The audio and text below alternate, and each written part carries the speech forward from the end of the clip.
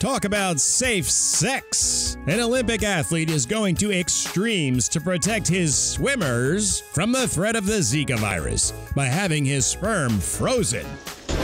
Tonight's forecast. A freeze is coming. Yeah, British long jumper Greg Rutherford decided to take the drastic step as a precaution, according to his wife, who also decided not to travel with her husband to the Summer Games in Rio.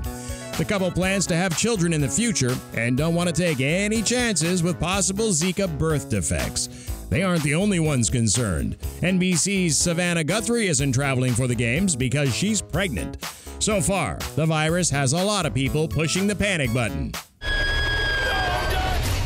Last month, a group of doctors and professors sent a letter to the World Health Organization calling for the games to be moved or postponed, quote, in the name of public health. Some athletes have pulled out of the games altogether, while some countries are designing special uniforms to protect their athletes.